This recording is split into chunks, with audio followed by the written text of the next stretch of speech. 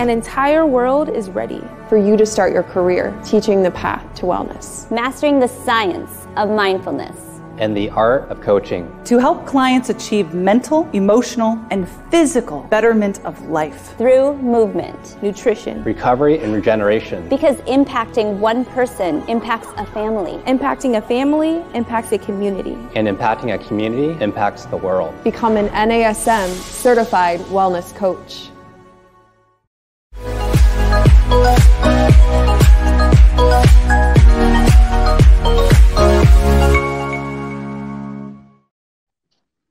Hello, everyone. Welcome to another episode of Random Fit. I am Wendy Batts with my co-host, Mr. Ken Miller. Ken, how are you today?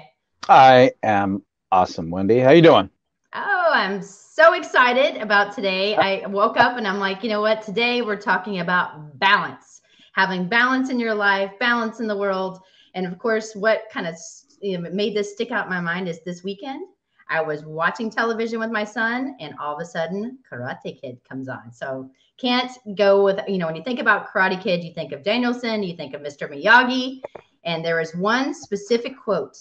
Do you know the quote I'm talking about? Give it to me, Ken. Let's see here. It's one of those life lessons that the late, great Pat Morita imparted upon Danielson. And to read it here, lesson is, it's hard not to do this in the Mr. Miyagi voice, but lesson is not just karate only. Lesson for whole life. Whole life has a balance. Everything be better. So everything be better. Yeah, everything be better. So you think Mr. Miyagi? I think Sweep the Leg. That's what I think. Oh, really? Of. Yeah. I think of, everything from Sweep the Leg. I think of everything from, when he's doing the stork, whatever you call it, the kick. And, when he's kicking in the ocean and he's trying to, I don't know, the whole movie itself, even though it was so many years ago, it's still so relevant, I think, to today with bullying and everything going on. But all in all, you have to have balance. And I think with the holiday season, there's no time better to talk about life balance than today. Today is our day. That's it. Let's talk balance. Let's talk balance. Good, exercise good, everything good. Everything good. I'm gonna make a banner above my computer screen.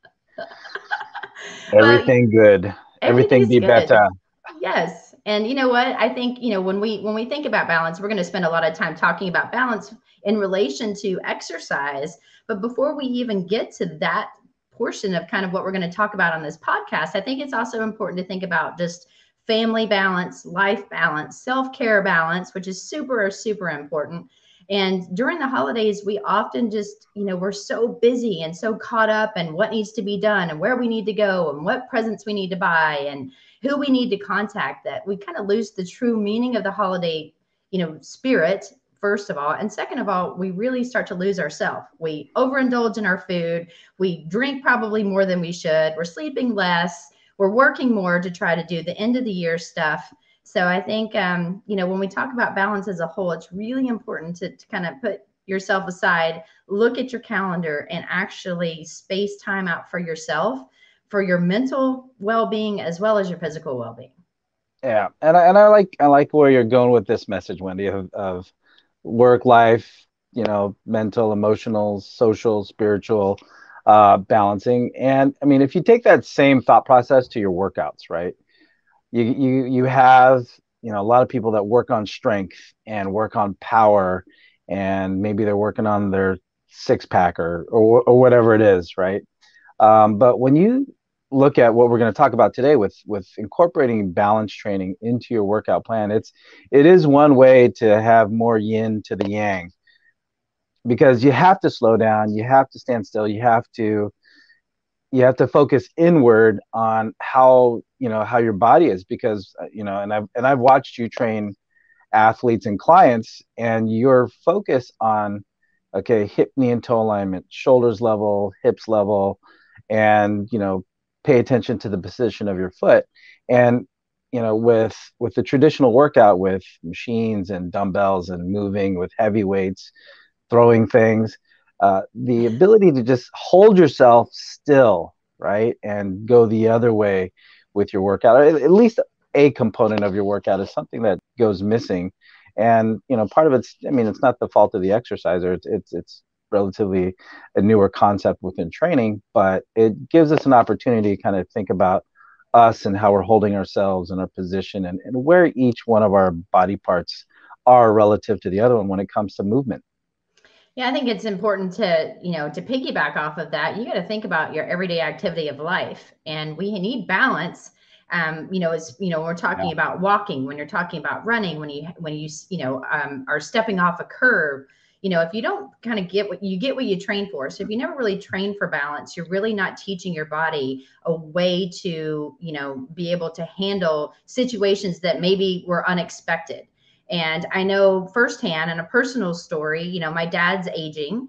He became a caretaker for his wife, and he stopped playing golf. And, but him walking, doing the golf course, he played every single day. He had his noon group.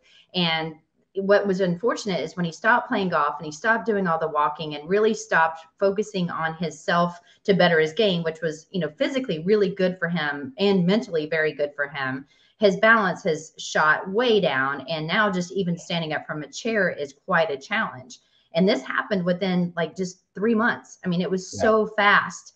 And so when we talk about, incorporating balance into your programming, just realize it carries over to everything that we do in our life. And if we just spend, a couple different sets doing just different types of reps and different types of exercises, it really can benefit us long term, especially as we get older, because, you see the injury rates and what happens when you fall. Right. And you mentioned a couple things there: walking, running, jogging, and it being late in the year. New Year's is right around the corner, and so comes New Year's resolutions, and a lot of people will try to spend calories and burn some energy, running outside, running on a treadmill, and things like that, which requires you to be upright and on 2 feet. And a lot of people don't realize that when you walk, just a normal walking pattern, you spend about 85% of that normal walking pattern on one leg.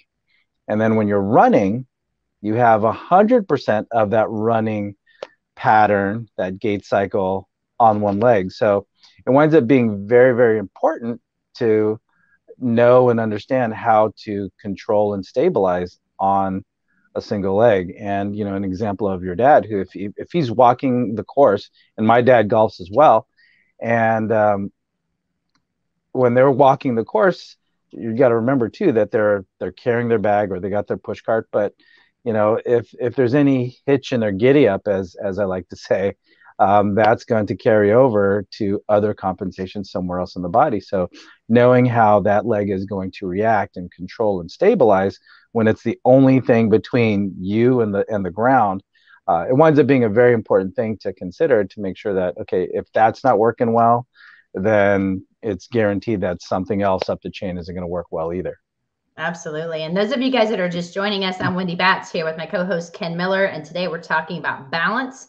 And remember, if balance is good, then your exercise is good and everything is good. And that's what we're talking about. And to your, to piggyback again off of my story and what you just said, Ken, I mean, when you're thinking about training and you're in the gym, doing simple things like just a single leg bicep curl. Like if you're going to do biceps, just do it on one leg.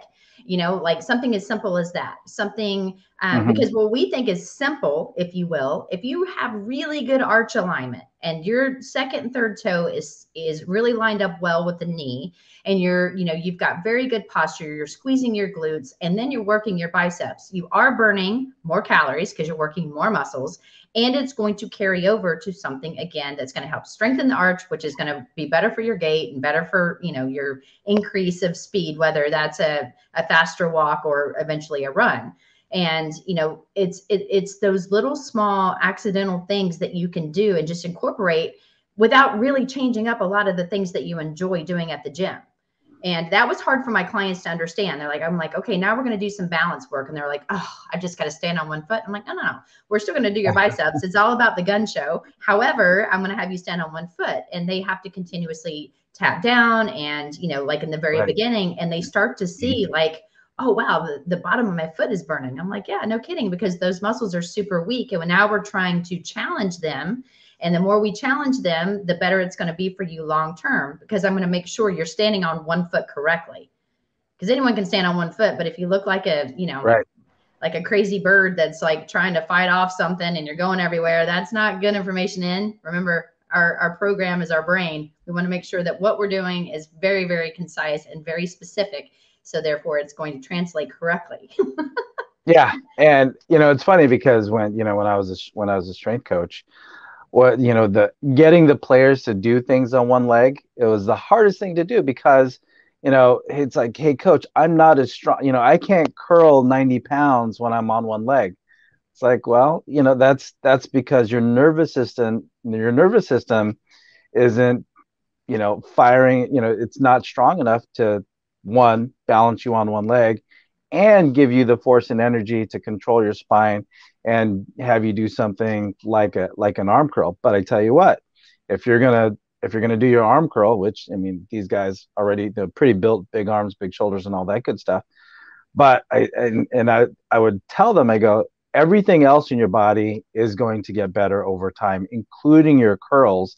You just have to give your nervous system a chance to coordinate between being on that one leg, getting the hips stronger and more stable, giving your spine in your core, right, a little bit more strength for you to upregulate the nervous system for you to get into those curls. So, yeah, hey, 90 pounds is plenty good for a football player. But if we can teach your body to control and stabilize even 80% of that on one leg, you're going to be stronger at that weight on one leg than you are at 90 pounds with 2 feet on the ground, which eventually happens. Everything goes up once that nervous system is taught to fire, especially when you're dealing with challenging stability, like what we're talking about with being on one leg. But yeah, when you're dealing with the younger set that's looking more towards cosmetic, their looks and their appearances, yeah, you need a certain level of strength and power. But strength and power increases when stability increases, and you're going to challenge stability when you get balance to be a part of your workout, where a lot of people don't do that now. So it's one of those kind of missing ingredients, like, KFC, like that mystery ingredient that's going to help you get I'm that like, thing. wait, what? Yeah. I Or gotta like, I gotta throw a yeah. KFC reference in there at some point. Well, you know what? I live in Atlanta, and so of course it's where the Coca-Cola, company is, and they have this huge, huge museum, if you will, where you can go and taste all the different Cokes from all over, and you can make your own, and they have a vault with the actual, like, kind of ingredients of what goes in Coke that nobody can see. So just wanted to throw that out there. I'm seeing how we're talking about sprinkling and some stuff, but you know what? You don't need a cookbook or a recipe with us. We're pretty much an open book. And that's one of the reasons why we do these shows, is just to say that it's not anything that's, we're not doing anything that's like, oh my gosh, it's earth shattering. We're just teaching you guys to think about programming that's going to make sense, and that's something that is going to be important for you to have long term. And when we talk about balance, we're really talking about things that we're doing on a single leg. Because yes, you can be standing on something on two legs that may be unstable. And yes, that still is balance work, or doing something lying on a ball. And yes, that does require balance. But what we're talking about is when your foot is in contact with the ground and you're standing on one leg, ways that you can challenge yourself that way. Because again, that's what's really going to carry over in your gait, which is your walking pattern. So when we're defining balance, I just wanted to kind of stress this. We're talking about stressing an individual's like limit of stability. So what is their balance threshold throughout all of it? Because it's anything that's the distance outside of your body. And so anything that you can do that's going to challenge yourself, making sure you've got really good alignment. So just because you can do it doesn't mean you own it. You've got to do it very well. But as you said, stability is going to be, really, really important. So start on just single leg movements, doing other stuff with your body parts. And then we can systematically progress it to make it harder, which is what we can talk about next. How do we make it harder? Yeah. Enlighten me, Ken.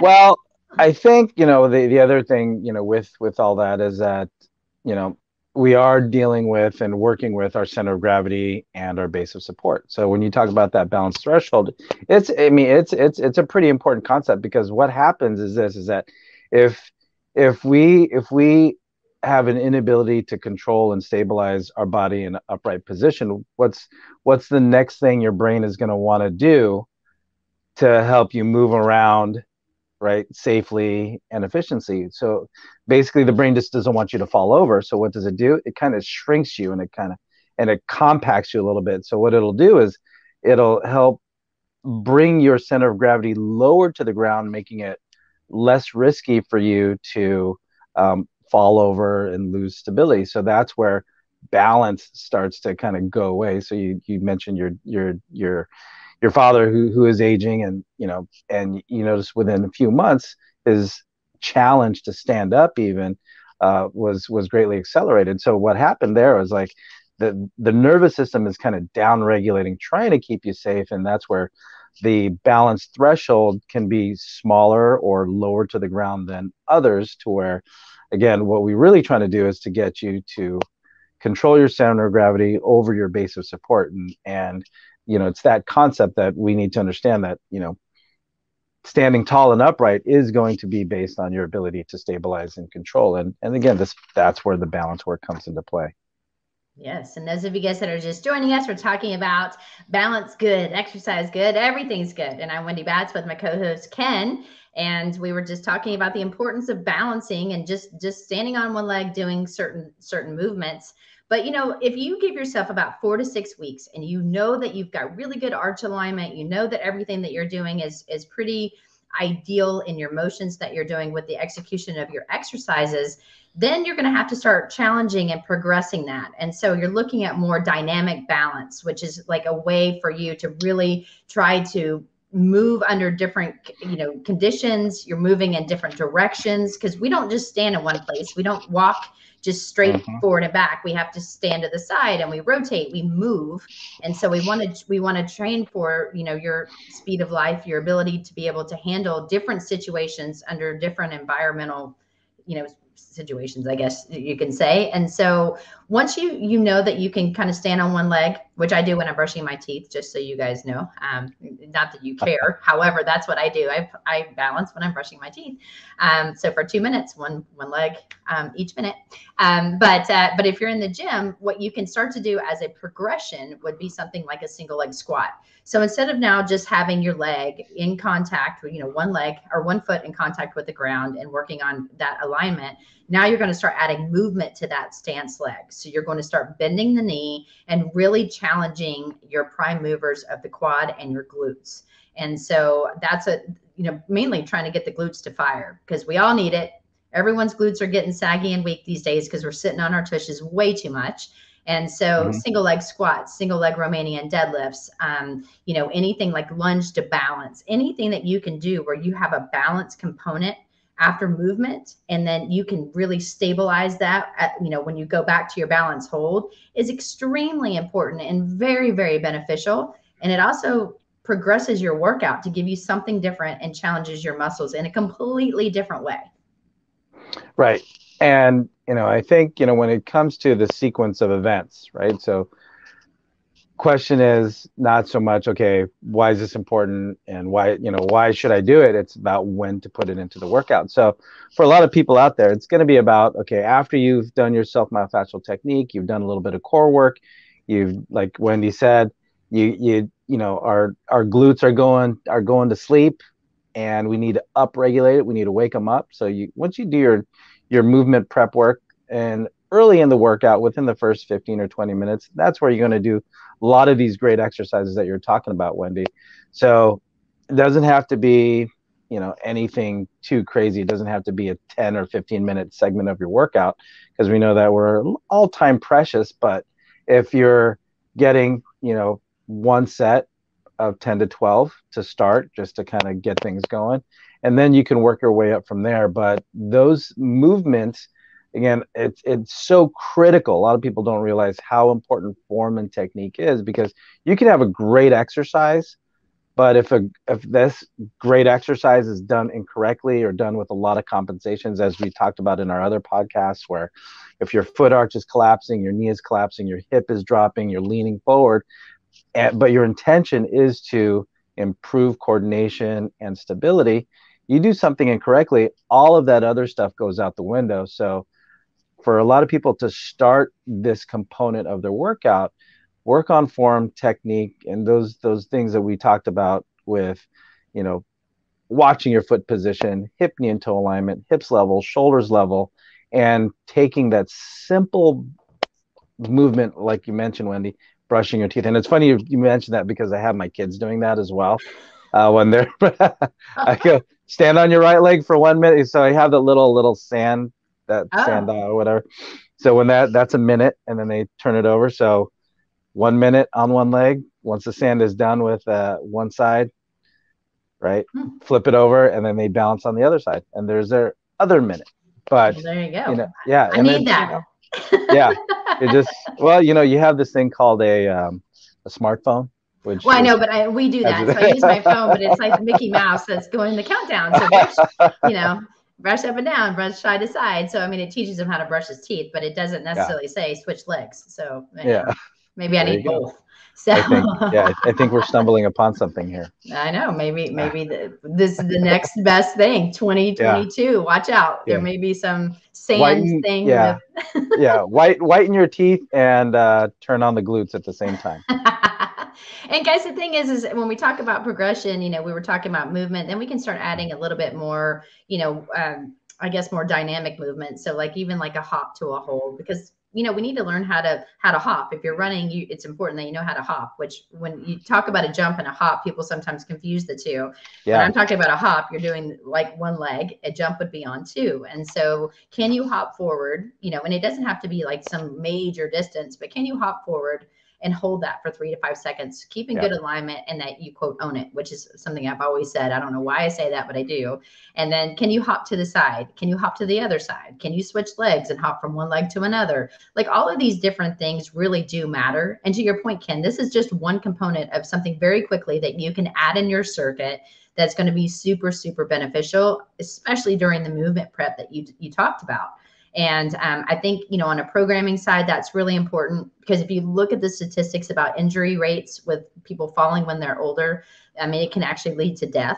If they break a hip, it can actually lead to death, which is super scary. But even in the younger individual, in our youth, I mean, you've got to think it can help with ACL injuries or preventative. It can help with ankle sprains being preventative. It can also help if you've had it to help strengthen it, so you don't end up, having these same injuries reoccurring over and over again. You're actually strengthening the muscles to avoid those particular things.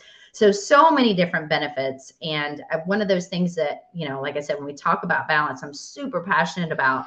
And, I throw it into my clients' programs. They have never questioned me. So as a trainer, just say, this is what we're going to do, show, tell, do. And they're not going to challenge you. If they trust you and they believe in you, then you are going to be able to benefit them and say, hey, we're training you for life. This is part of life. This is what I'm going to have you do. And you're going to help them. There is so many different benefits, Yeah. And one of the things, I mean, we can't talk about balance without its effect on injury prevention or addressing what we call performance inhibitors, those things that take away from you getting better. Something that I know you and I both tell our students and clients that we train is that one of the biggest predictors of injury is previous injury. And a lot of people don't realize that, as frequent as ankle sprains happen, it's never just the ankle that's affected. So what happens is that the ankle is sprained, there's injured to the site of injury. But what also happens is that the hip starts to downregulate, because it's your brain saying, hey, I don't want you to use that ankle. So the gateway to the ankle is through the hip. So I'm going to kind of down-regulate everything. But once the ankle heals, it doesn't mean that the hip turns back on again and gets back to its normal function.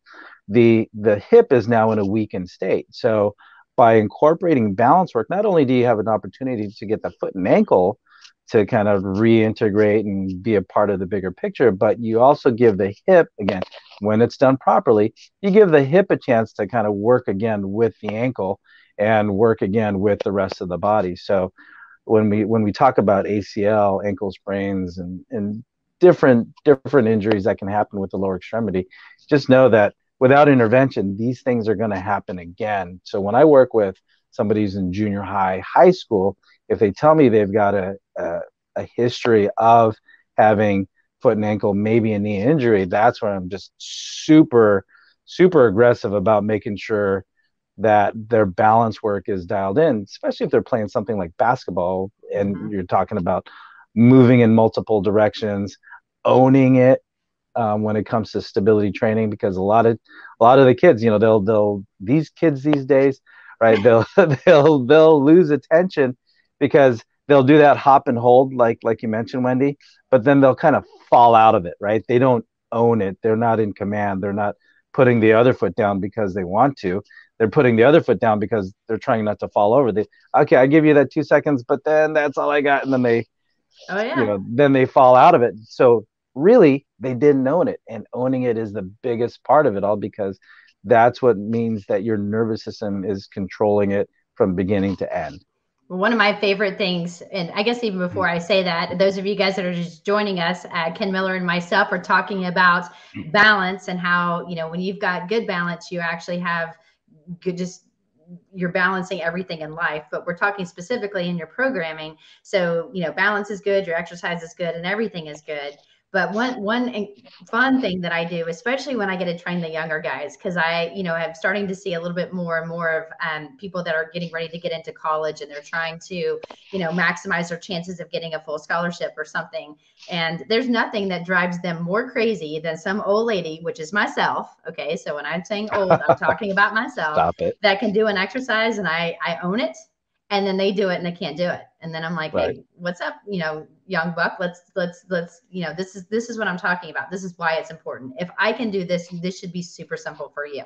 And I think then it becomes a challenge. It makes it fun. So there are different ways to have fun with your clients, integrating some of this, some of these important concepts into programming. And, like I said, make balance fun. Don't make it like now we're going to stand on one foot, like big deal. This is a big deal. And you make it important. It's important. Just like you have to make foam rolling important. You have to make certain stretches important.